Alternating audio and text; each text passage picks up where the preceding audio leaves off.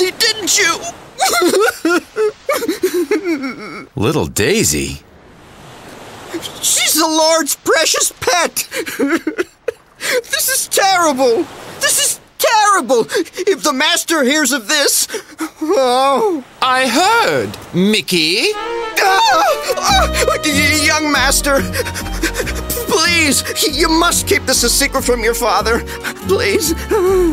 Allow me to thank you for ridding us of that foul monstrosity. It belonged to my father, but it was just so hideous. Surely you're not traveling through here as mere tourists, I take it. Have you some business matters to discuss with my father?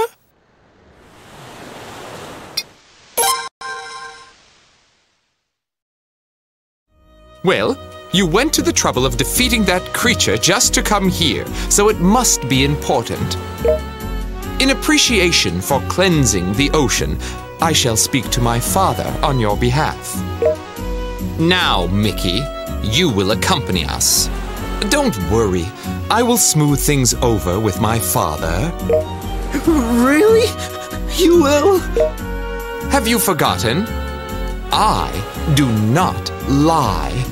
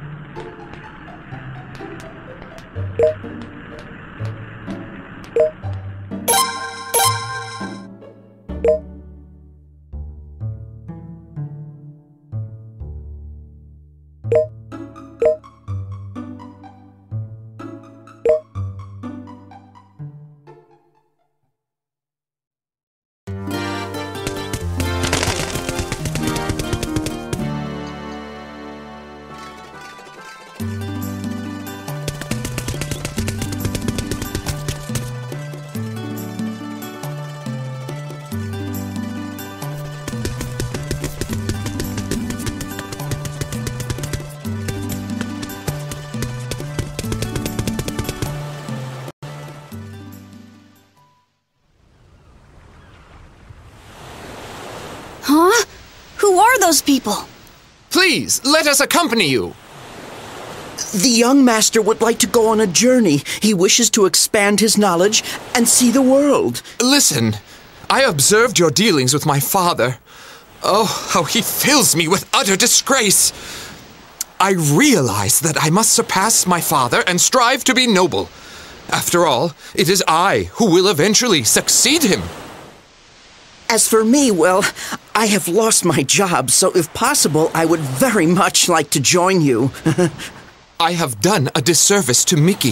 From now on, I intend to protect him. Please allow him to come as well. I would be most grateful.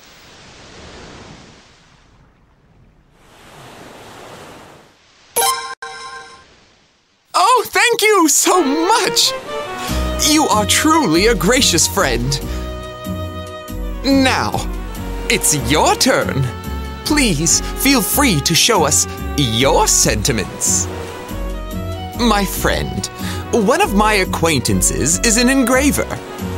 Will you bring the rose crest he made as proof of our undying and everlasting friendship? If you do so, we two will swear to accompany you through any and all hardships. This is how things are done in my family. Isn't that right, Mickey? What? Hardships? You mean me too? Right? Yes, I suppose so.